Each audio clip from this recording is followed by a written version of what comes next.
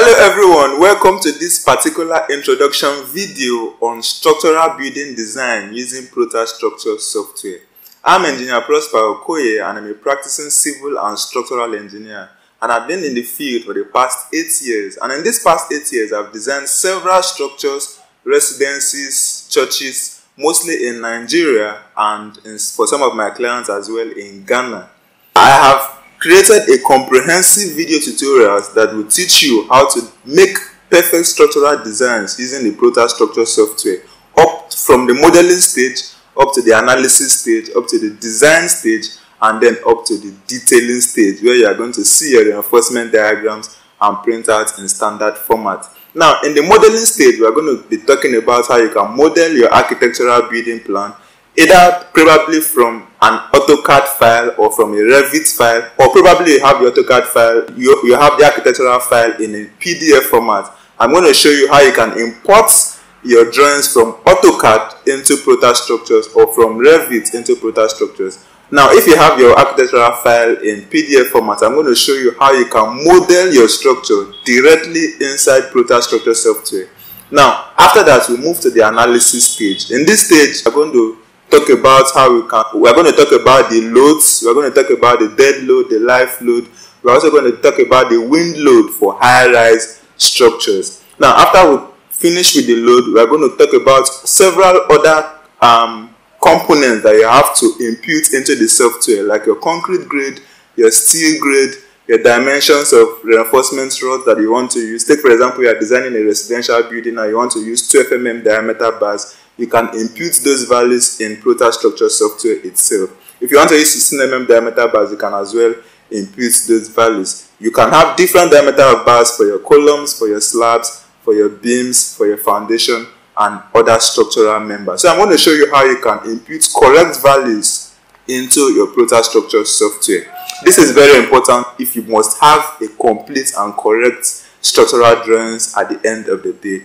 Now, after that, we proceed to the design stage. This is the stage where you are going to see the reinforcement diagrams in ProtaStructure software itself.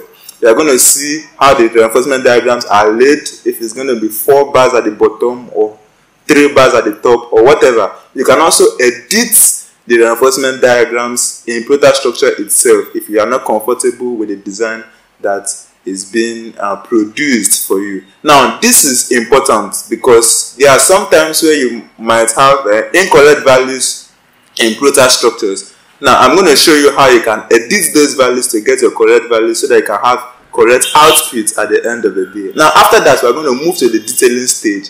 This is the stage where you export your detailed drawings into AutoCAD. Now, I have a very good template that you can use to edit your structural members in AutoCAD itself. You just have to import your structural drawings into that template, and it's going to edit all your drawings for you in a standard format so that it can be approved by the appropriate government agency. Okay, so these are all the stuff we are going to discuss about in this particular video tutorial. So we're going to be talking about pad foundations, we're going to be talking about strip foundations, raft foundations, and also pile foundations. I'm also going to be giving you some highlights on the best case studies or case scenarios where you can use all these types of foundation. If you have a muddy land area, the best foundation that is suitable for that area, how you can guess the depth of the foundation, and every other details that is needed. So if you are interested in learning structural designs using ProtaStructure software, this is the best course for you, and I promise you it's going to be worth it. It's going to be worth it because I'm going to impute all my years of experience as a designer, and I'm going to take you step by step on doing these things conveniently by yourself. Now, you might be asking, what if I'm not an architect or I'm not a civil engineer? Now, not to worry. You just have to have interest in construction.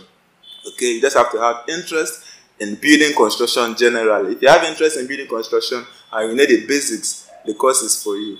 You can learn it and you can improve on it with time with consistent practice. So I'm going to hop into my screen to show you some practical exercises that we're going to be using in this particular video course. Come with me. And I'm going to show you a simple project that I did some time ago. So this is proposed residential development for Mr. John. This is a fictitious name anyway. I just changed the name for security reasons. So this is actually the first floor plan that was made by the architect. You can see, sorry, the ground floor plan rather. You can see it's a twin residential building. This is the living room, the master bedroom, the dining, the kitchen, the other bedroom. So everything that is here is also replicated here. Right, there's a staircase at the center. Then we also have a steel staircase, spiral staircase for exits purposes. So this is the ground floor, and this is the first floor. Exactly the same thing was replicated on the first floor. And then this is the roof plan. This is the left floor elevation. This is the right side elevation. This is the back elevation, and this is the front elevation. Okay, and then you have the section of the drawing right here. Okay, you can see the roof heights, the floor heights, and other details. Okay, so this particular architectural drawing was what I designed in ProtaStructure to produce the structural designs. Let me show you how I did that. Now, this particular project was located in Lagos. Okay, so it requires for persons in Nigeria that know about Lagos, you know that Lagos, most part of Lagos don't have a very firm soil, so it requires either raft foundation or pile foundation. So I actually use raft foundation for this particular building. If you are constructing your project in a place where you have firm soil, of course, before you begin your project, you must have conducted some soil tests to determine the stability of the soil. So depending on the soil test reports, you can decide whether you are going to use a pad foundation, a raft foundation, or a pile foundation. So based on the soil report of this project, the raft foundation was actually recommended. So this is the design, the structural design of this particular residential building project. You can see the slabs. The slab is 150 mm thickness. The columns is 225 by 225. That is 9 inches by 9 inches. Okay, and the beams is 225 by 450. Okay, so that is the first floor beams. Okay, so if you move over to the roof, you discover that I made some changes because the roof beams is supposed to actually be smaller than the floor beams. So my roof beams is actually 225 by 300 mm depth. Okay, now you will discover that in my architectural plan I have a wooden roof. Okay, this is a wooden roof with some roofing sheets on top of it. So ProtaStructure does not have that functionality of designing wooden roof. Okay, so what we normally do, we assume the weight of the slab on the roof to be equivalent to the weight of the wooden roof. So we'll just use 10 mm thick slab to replicate the weight of the roof. Okay, in the course of these tutorials, I'm going to tell you exactly why we do that. Okay, so this is how it looks. If you want to see the 3D, this is how it looks. This particular color represents the wall.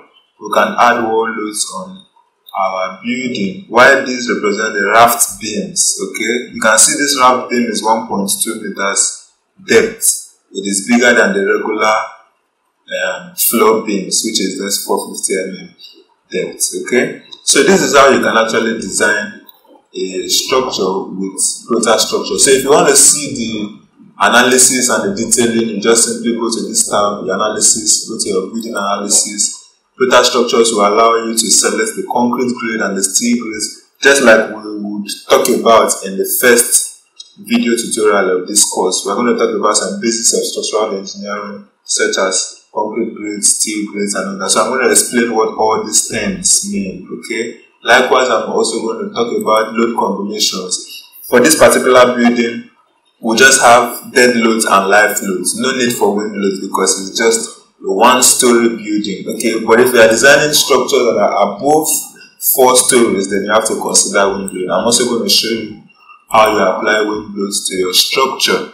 Then you can actually edit the material types from here, and you can also choose the diameter of reinforcement bars you want to use for your columns, your slabs, your beams, and other structural members. Okay, So after that, you move over to analysis, building model check, and sometimes this analysis will take time to run. So I'm not going to do that because I don't want this video to be too long. So this is just an overview of how you use ProtaStructure. If you want to see the design reports, your calculation sheets, you can also see them here for government approval purposes. If you finish your structural design, you might want to approve it.